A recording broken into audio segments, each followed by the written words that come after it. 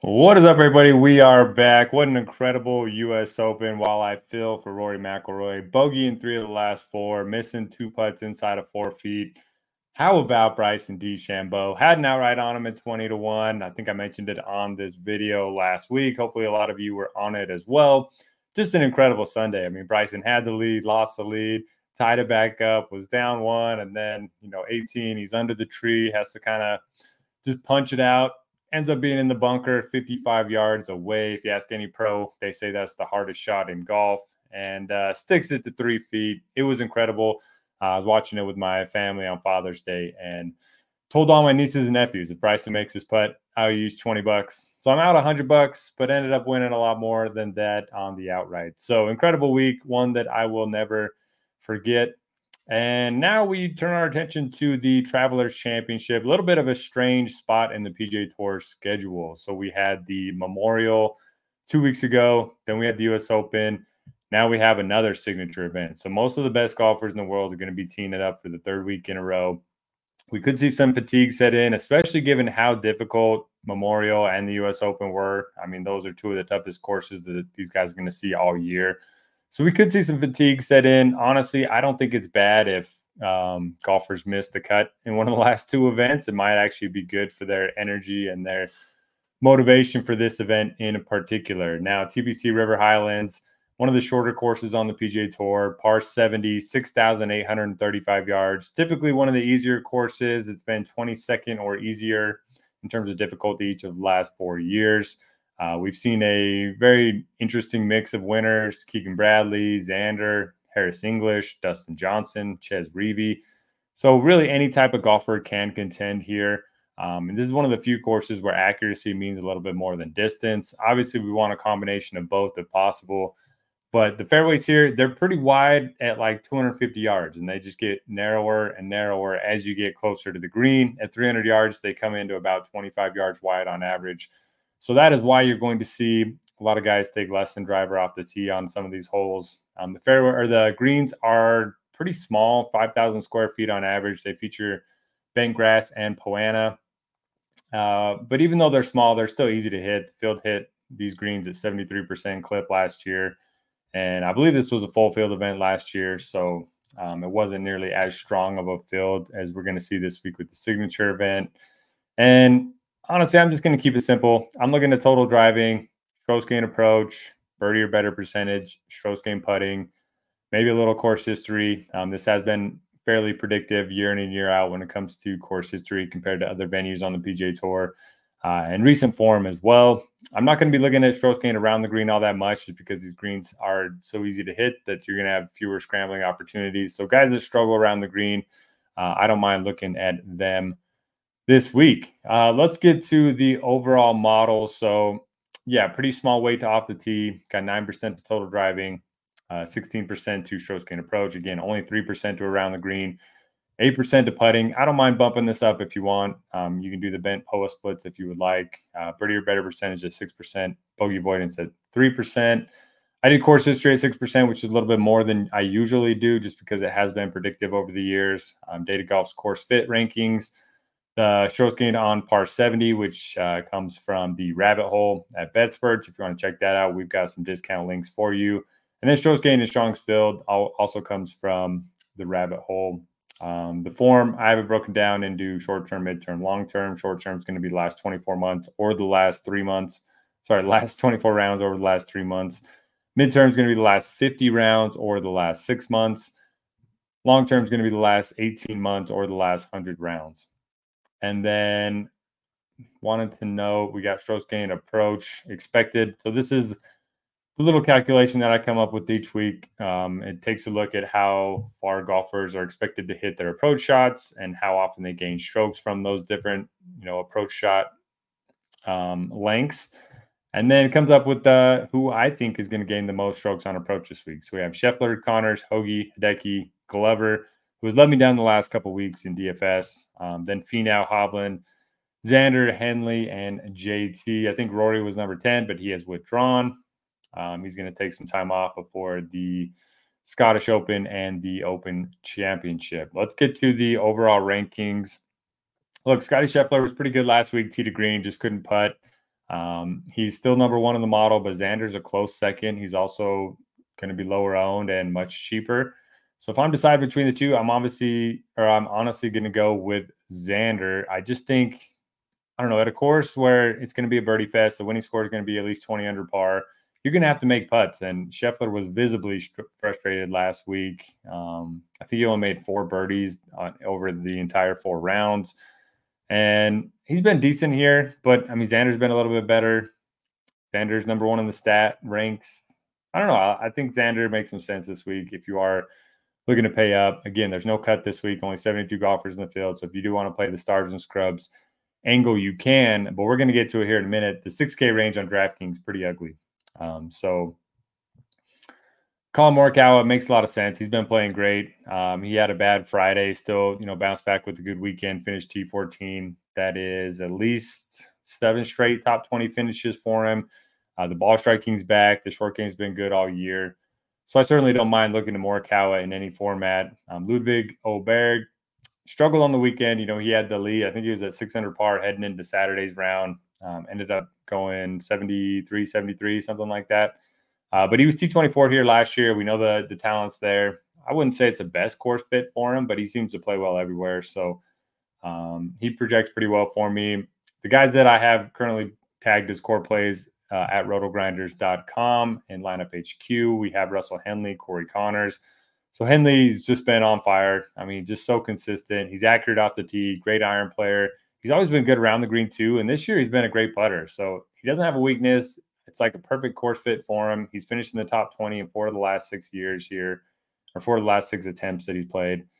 And then you have Corey Connors, 5 straight top 26 finishes. He's probably a top 3 ball striker in this field, and he's gained around the green in 3 straight. He's gained putting in 2 of the last 3. So if he can just make a little bit of strides with that short game, I think he can, contend at a course like this. My pick to win is going to be Victor Hovland, 9,300. Missed the cut last week at the U.S. Open. I know that's not ideal, but you got to add some context. So struggled on Thursday, bounced back with 68 on Friday, missed the cut on the number, so it was really close. And if you look at his stats, he gained off the tee, he gained on approach, he gained putting, he lost 3.5 strokes in 2 rounds around the green. That's just something that, those were incredibly tough greens, and he's never really been known for his, around the green play anyway. Now we get a course that's going to be easy. The green's going to be hit at a high rate. He can probably hit 75 to 80% of these greens in regulation. So he's not going to have to scramble that much. The game was trending in the right direction before last week. So I love Victor Hovland to bounce back. I like him as an outright and as a play in DFS. Hideki continues to play well, back-to-back top 10s. He hasn't, teed it up 3 times in a row very often the last couple of years. So maybe he continues it. Maybe fatigue hits him. I'm not really sure, but he was T13 here last year. Does project pretty well for me. So hit Tagala. He's been very good off the tee. He's been very good on approach. He's been very good putter. The round the green game has kind of abandoned him the last, year of play or so. But again, that's not a big issue. He probably should have won here in 2022. If you remember, he drove it into the lip of the bunker on 18. He tried to go for the green. He could have just laid up, tried to make par from 80 to 90 yards in the fairway. Instead, he tried to go for glory, hit the lip, and he ended up making bogey or double, and that's the year Xander ended up winning. Patrick Cantlay, no idea what to do with him. So after just some really bad golf, T3 last week, played pretty solid all week. The stats were good. Then you look at his course history, T15 or better in 6 straight events here.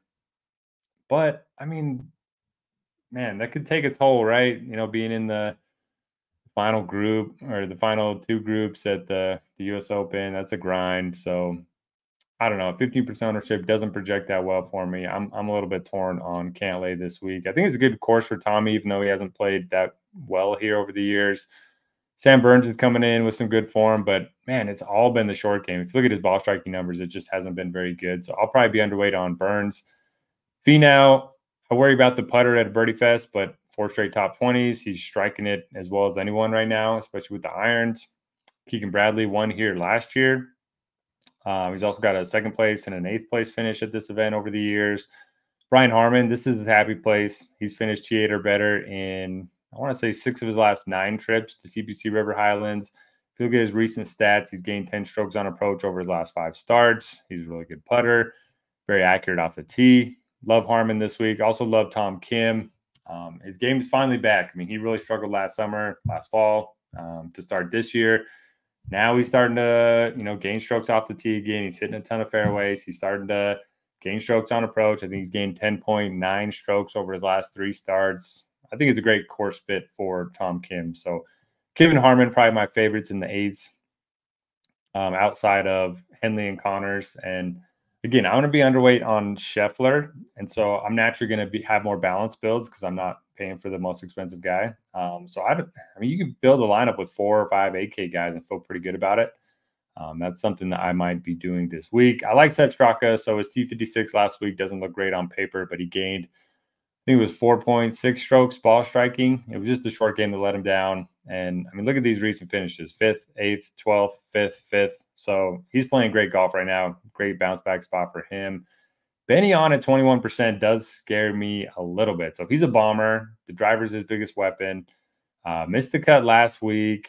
That has not played great here in the past. I can't do it if he's going to be this high owned. I do think this number will come down a little bit, but as of right now, I'm probably going to be out on Benny on, even though he does project pretty well for me. I like Seabez, great iron player, great putter. That translates well here. No strong take on Holman Clark. They just haven't played well recently. Adam Scott's been, top 40 machine. He's probably going to finish in the top 40 again because that's what he does. JT, pretty bad miscut last week.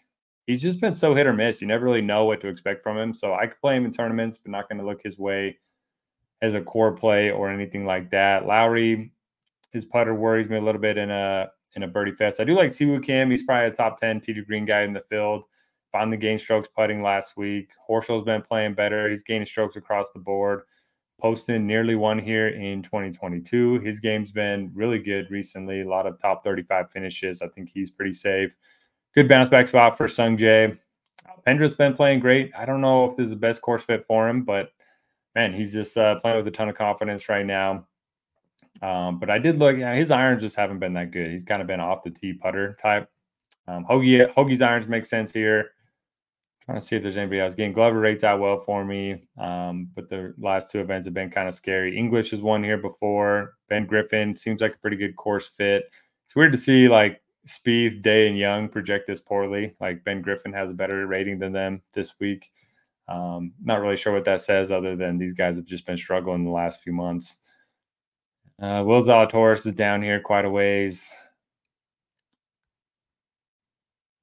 My favorite punt's probably going to be Andrew Putnam, 6,400. He's a guy that he loses strokes off the tee, but he's actually fairly accurate.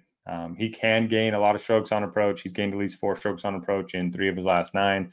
Very good putter as well. Pretty good course history. So that'll do it for this week. Again, if you're an RG Premium member, you can download this model. You can customize it to your own liking. You can play with all the weights up here.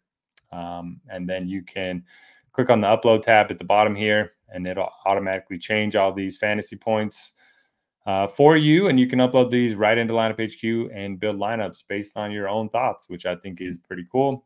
If you're not an RG Premium member, we'd love to have you try it out. I think we've got a deal for Combo Premium right now. We also have a deal for single month. We also have a deal that you get like a 3-day package or something like that. So check all that out. And if not, just, hey, appreciate you watching the video. Hit the thumbs up on your way out. And if you want to join the RG Discord, it's free for everyone. A lot of fun in there each and every week, sweating our lineups and our bets. So with that, going to get out of here. Good luck, everybody. See you next week.